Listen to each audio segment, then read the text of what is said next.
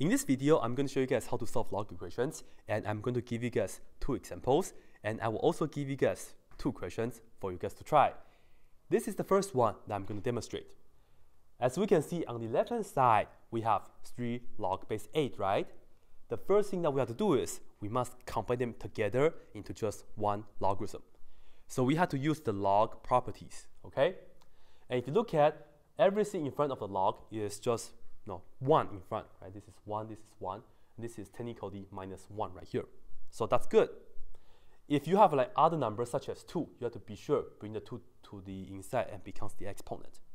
But we don't have to do that in here. We can just go ahead and write down log base 8. The base stays the same, okay? And I will open the big parentheses. I see I have some plus, some subtraction. I know the inside will be a fraction. So let's get the fraction bar ready. And this is the easy way to combine logarithms. For example, this 3 right here. Look at what you have in front. This is positive. That means the 3 will go to the top. And then this x, we have a plus in front, right? So this will also go to the top. And we will have the 3 times the x, both on the top. And then for the third part right here, we have x plus 3. This is one thing itself, this log. But then in front, we have a minus. This will tell us to bring the x plus 3 to the denominator. And that's it. This is how we can do it in one step, okay? Combine all 3 logs into just one. And then this is equal to 1 over 3. So we can proceed. Because we have a single logarithm with the x inside, it's equal to a number. And what we are going to do is, we will pretend both sides are exponents, and the base right here is 8. That means I will have to do 8 to this power, and then I will do 8 to this power. The left-hand side is easy because 8 and this will cancel each other out. And we'll just have 3x over x plus 3. That's it. And then on the right-hand side, do this carefully. This is 8 to the 1/3 power. And the result for that will be a 2. Why? Because if you look at this, 8 to the 1/3 power, this is the same as saying, take the cube root of 8, and we know 2 times 2 times 2 is 8. So that means the cube root of 8 is 2. Be sure you work this out as a power, okay? 8 to the 1/3 power. And now what? Well, this is just an equation with fractions. We can just multiply both sides by the denominator, which is x plus 3 here. And we will also multiply this by x plus 3, right? So that this and that will cancel. And we see this is just 3x. And on the right-hand side, we of course distribute the 2 into the parentheses. 2 times x is 2x. 2 times 3 is plus 6. And now what? Of course, we can subtract 2x on both sides. Cancel this out, and we have 3x minus 2x, that's just x, and this is equal to 6 right here. And that's it. And in fact, this is the correct answer. X is equal to 6. You should always plug the number back into the very original, into all the x. You have to be sure, instead of the logarithms, you cannot end up with a negative value. Let's see. When you plug in 6, first part doesn't have x, so that's good. Plugging 6 in here, this is log base 8 of positive 6. That's good, positive inside. Plugging 6 into this x, 6 plus 3 is 9, positive 9. So that's also good. This is the quick, legit check. And everything inside give you positive, you know for sure this will be the correct answer. And now let's check on the next one. All right, here's the second example. And this time, we only have 2 logarithms on the left-hand side. And still, we have to combine them into just one. And we have addition in between, right? And the good thing is that they are both of log base 2. We know we can just put down one single log base 2 and then open the big parentheses. Once again, because it's addition inside, that means I have to put this down inside and multiply with the second thing inside, right? And use parentheses accordingly. I will have to write this down as 3x minus 1 times the other one, which is x plus 1. Like this.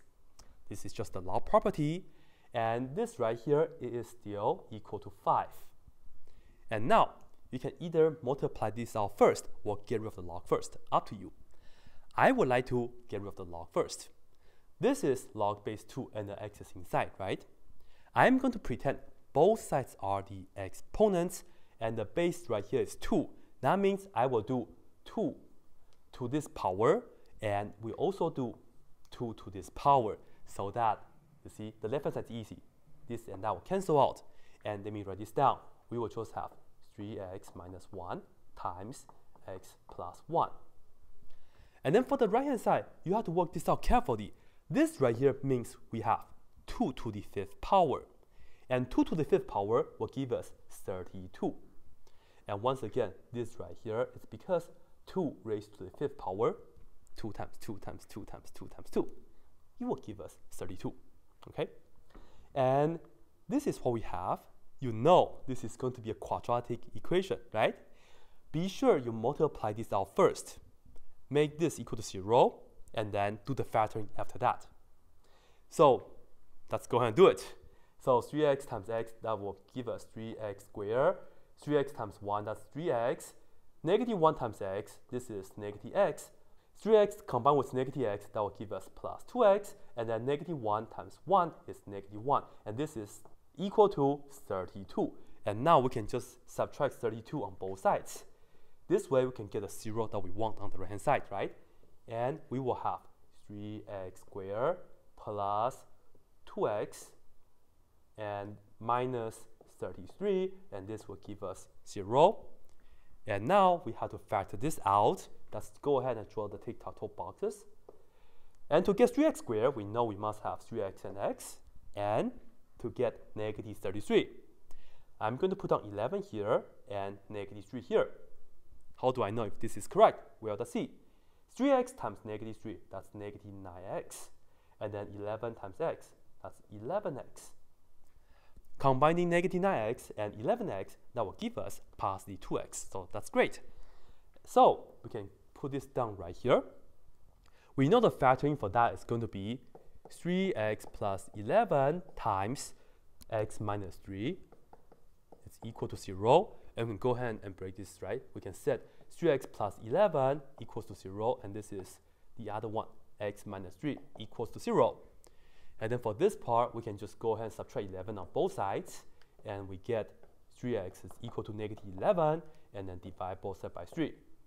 And we get the first answer, which is x is equal to negative 11 over 3.